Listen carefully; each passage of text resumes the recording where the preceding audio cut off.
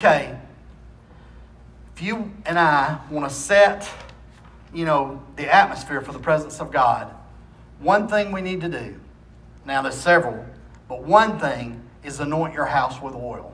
Yes. You say, I have never heard of anything like that in my life. What about in the Old Testament when the death angel was coming and they anointed the doorposts with the blood of Jesus? You understand it? It kept the death angel away from the Israelites' families. They weren't touched.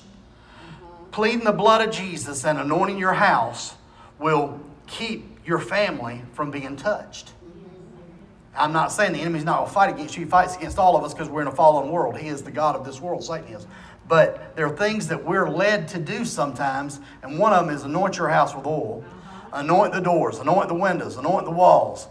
Now, I can tell you, do I need to switch out? No. Okay. We get crazy when we're slinging oil. Now, we don't do that. I mean, it's not like, like every 3 weeks we do this or something. It's something we do every now and then as we're led. It's not something, I couldn't give you a time on it. The Holy Spirit will give you a time on it.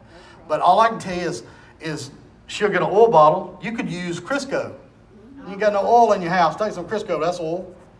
You got olive oil. You got, I don't care, canola. What does it matter? Vegetable oil. Just use oil. Anoint with oil. People get so hung up on exactly what it's got to be. It's got to be olive oil. It's got to be in a little thing from, overseas. That's craziness.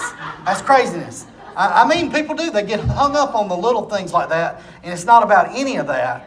Okay?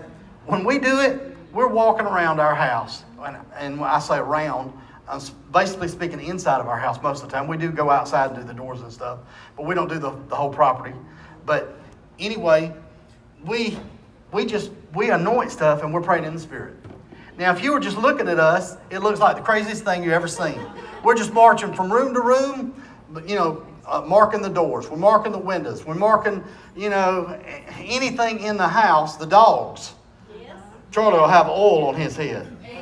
Abby will have oil on her head. Gracie will have oil on her head.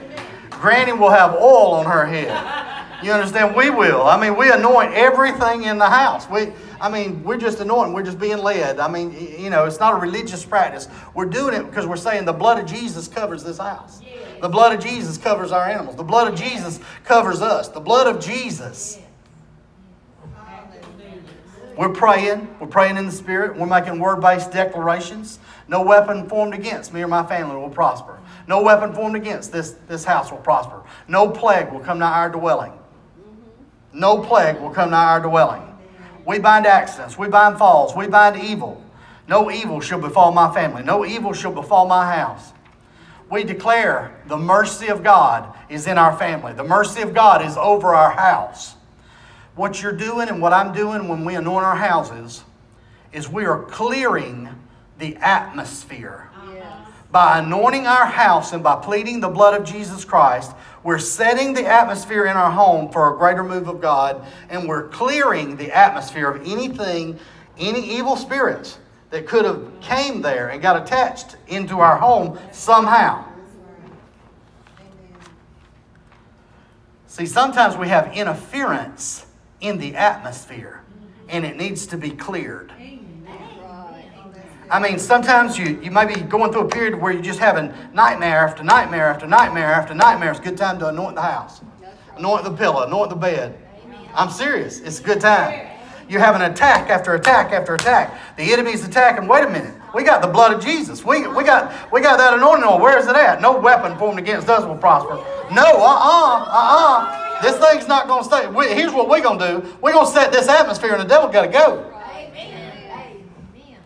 Now, I'm not one that likes to talk a lot about the devil because it gives him too much glory. But in this particular situation today, I must say it. But there is a very real spiritual world that we're at war against. And that we can't see it with our natural eyes. Now, here's something that I read. And oh my God, I had never saw this way before. And this just blew me away. I should have realized this. But this is so good. Anointing your home